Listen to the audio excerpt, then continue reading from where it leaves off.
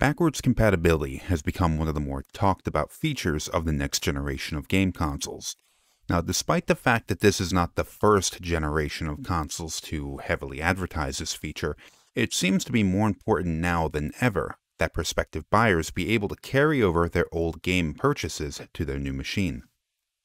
Despite the fact that both the PlayStation 5 and the Xbox Series S or X have both been advertised as featuring backwards compatibility with the previous generation, Sony has been a little bit more cagey about what its capabilities are, oftentimes saying that it won't feature 100% perfectly on every game. In fact, saying more recently that only 99% of games are expected to work, whereas Microsoft has just said, it works. Now, what is the reason for this confusion? Now, I feel like Sony has been pretty upfront about why this machine won't work perfectly with every old game, but there seems to be a lot of confusion, especially with game journalists, about what that means and what the kind of problems would be causing this. I do feel that even though Microsoft hasn't stated as much, they will fall victim to the same problems. So just what the hell am I talking about here? Well, I'm talking about the new machines having difficulty executing the instructions of the old machines in the exact way that the old machines did themselves. Such inconsistencies in the performance between generations could result in some unusual compatibility issues, or bugs and errors creeping into the programs as they're running. Let's look at an example here. Now, don't be too worried about if you don't understand what you're looking at. It doesn't really matter because it's not an actual program. It's just kind of a theoretical example. In the top half of the program, we are performing one action. Down at the bottom, we are performing a completely independent second action. The way this code is set up, it performs one and then performs the other. Well, we don't really need to do that though, because the PlayStation 4 and the Xbox One both have 8 core processors. That means you can perform 8 separate actions simultaneously. So a more efficient way of doing this is to use this. What you're looking at now has multi-threaded the program, meaning it has split the 2 different actions into different threads which can then be computed on 2 different processor cores. This is a massive boost in efficiency because we're utilizing more of the PlayStation or Xbox's hardware to compute the program faster. So everybody seems like they end up winning here. We get a faster program, we utilize more of the hardware for a more efficient operation, and we're all good. But there is actually a bug in this software. A bug which, oddly enough, will never present itself when running on the older PlayStation 4 or Xbox One hardware. The problem exists down here. Basically what it's doing is utilizing the same location in the system's memory with the 2 different threads.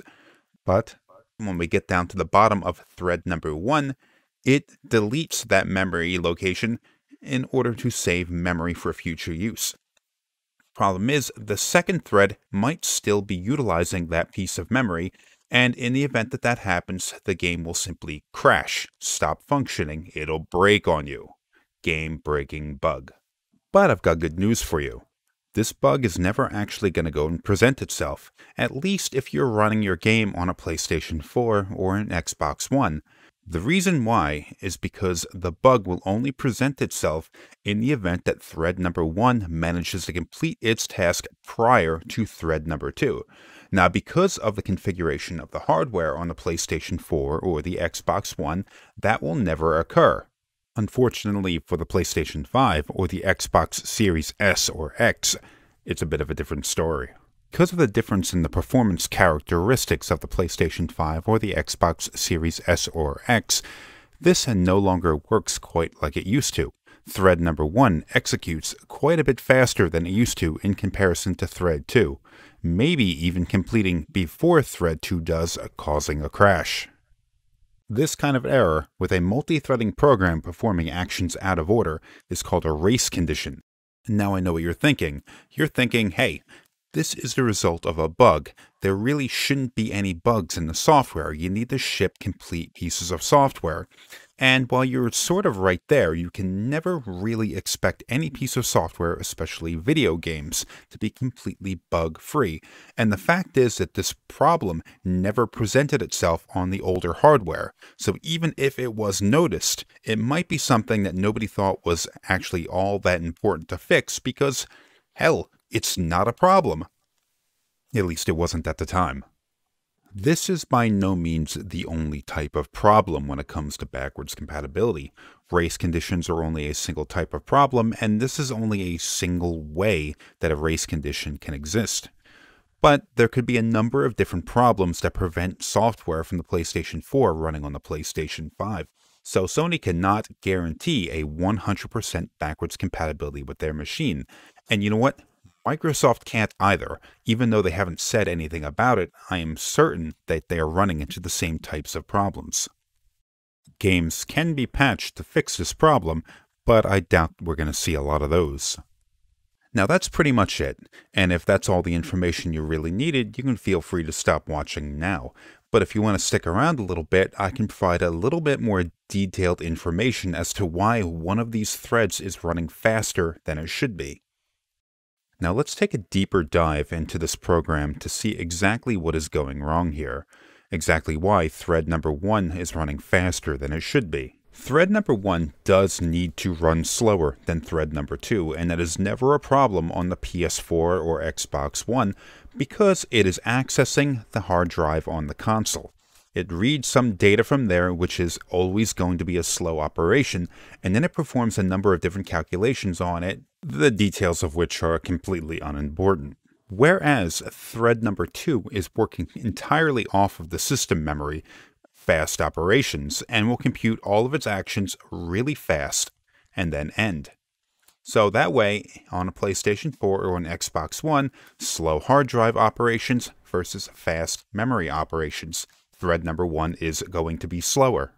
However, a PlayStation 4 game installed on the PlayStation 5 solid-state drive is going to load quite a bit faster. A slow hard disk operation is going to become an extraordinarily fast solid-state drive application. So thread number 1, which is required by design to be slower than thread number 2, races ahead of it towards completion and deletes the piece of memory that thread number 2 requires. Then number 2 tries to access that piece of memory and causes what's called a memory exception. Well, a memory exception is a difficult thing to recover from, and since it never had to be done before, there is no kind of error correction in place. The game crashes. If you made it to the end of this video, thanks for watching, and I hope you all enjoyed this deeper dive into a technical subject than I usually do on this channel. I usually don't do this type of thing, so if you enjoyed it, hit the thumbs up button and let me know if this was any good or not. Again, thanks for watching.